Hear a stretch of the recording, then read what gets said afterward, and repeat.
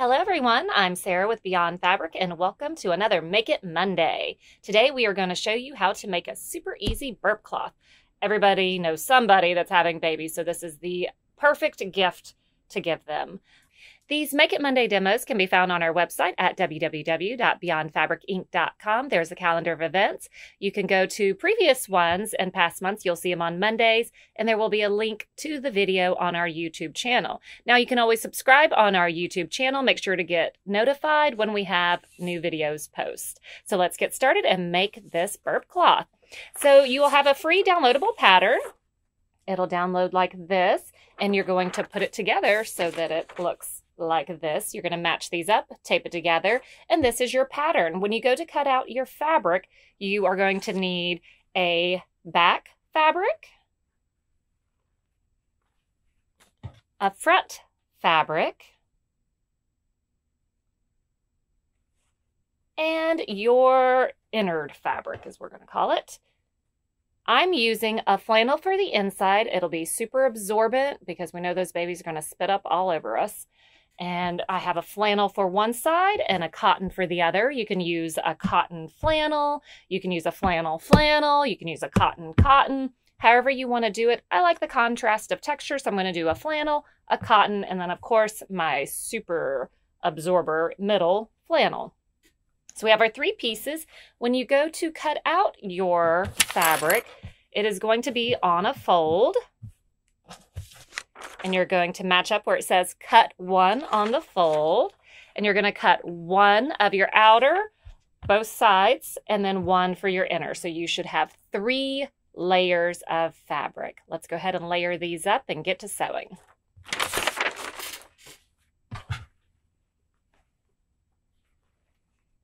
All right, as we were saying, we have our 2 outer pieces and then we have our inner piece. You're going to take your 2 outer pieces and you're going to lay them and get our strings out of the way, right sides together. And that actually brings up a point. I have strings because I did pre-wash my fabrics, and I would encourage you to pre-wash your fabrics. Because these are burp cloths, they are going to be washed quite a bit. So we want to go ahead and get any of that weird shrinkage out of the way, especially because we know this heavy flannel in the middle is going to shrink up a good bit. So go ahead and pre-wash everything before you cut it out. So we have our 2 pieces. For the outsides, we are sandwiching them right sides together. And if we need to, we will iron that little crease in the middle, which we're going to do.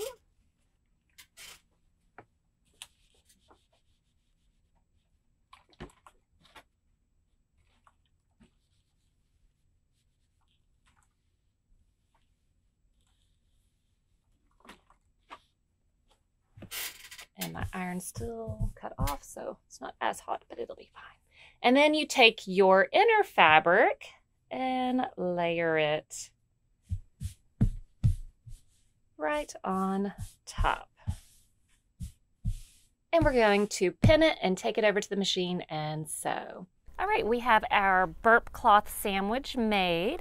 We are going to take all 3 layers, sew all the way around except for a spot that we're going to leave so that we can flip it. Make sure to leave a spot big enough to flip it. Let's get started. We are using a 3/8 seam allowance.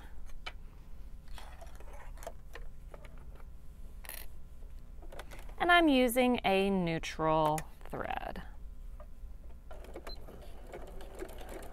Back stitch when you start. We're just going to take our time and we're going to stitch around, keeping all 3 layers lined up on the side.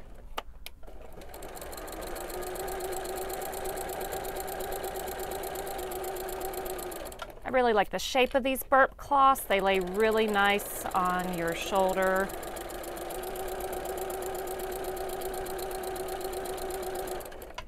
And they're big enough that in an emergency situation, you can also lay it down and change the baby on them.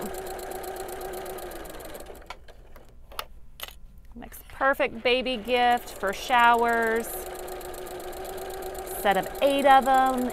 Perfect for a new mommy.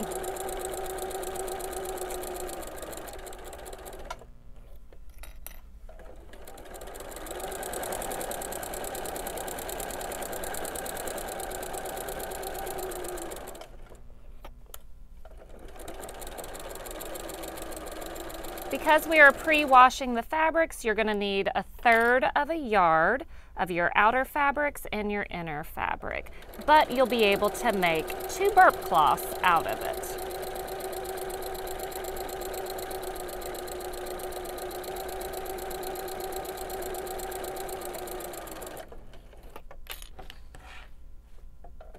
Even cute to take all your little scraps and piece them together, make a big rectangle, and then cut the shape out, and you'll have a quilted one.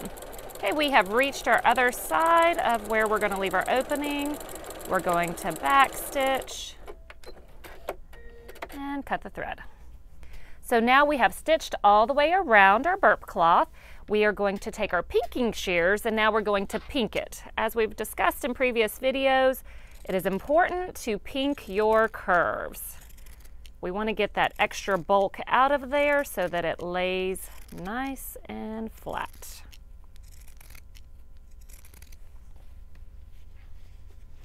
And also, I'm not sure if I mentioned, but just to reiterate on the opening, do not leave the opening on the curve.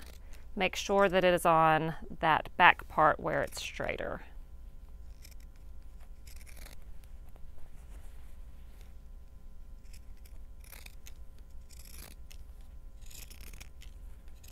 Almost done.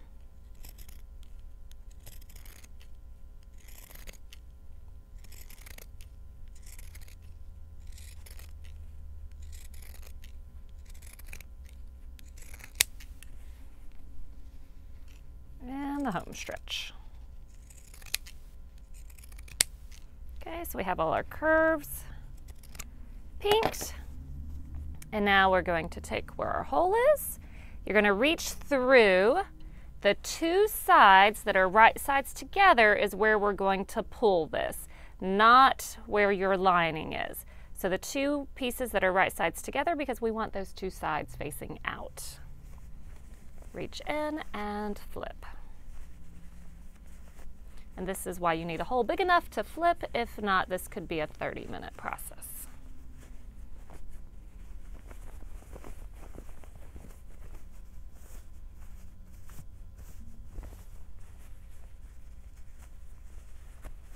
Oh, it's gonna be so cute.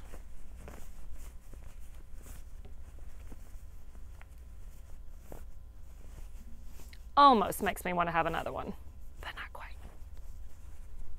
All right, so now let's go over and press these seams nice and flat and then top stitch so we can close that hole. All right, so we have it over on our ironing board and we are going to press so everything is nice and flat.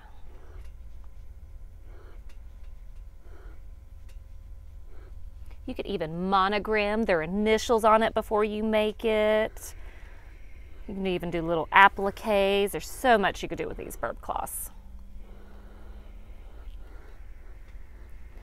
Where we have our opening right here, we want to make sure that it is nice and flat. Our edges are pushed in, and we're going to do an extra little pressing right there.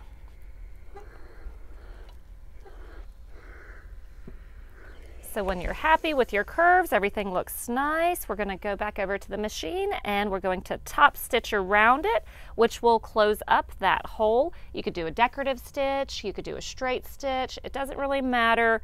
We just want to stitch right along the edge to make sure that that seam stays nice and flat and of course closes the hole. Let's stitch around. All right, we have the edge lined up near our foot and we're just going to do a straight stitch around this. And while we're doing that, we just closed up the hole.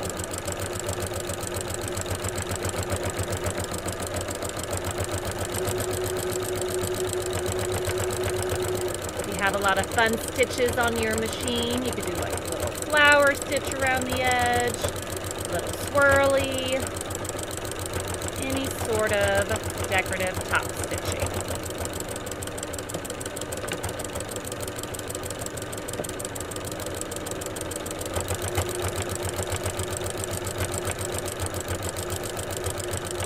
This will be a thicker area.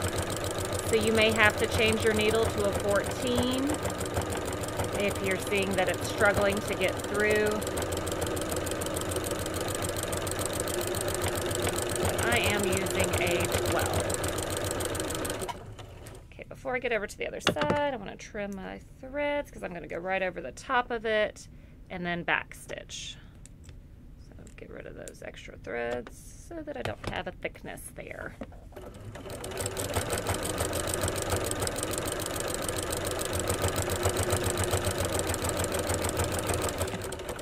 Okay, we're about to meet up with our other side.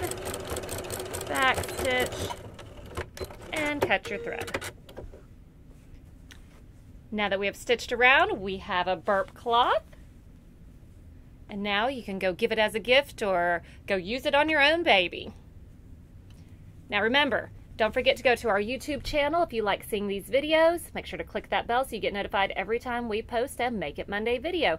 These are all free demos and the pattern is downloadable on our website at www.beyondfabricinc.com under Make It Mondays. Happy sewing!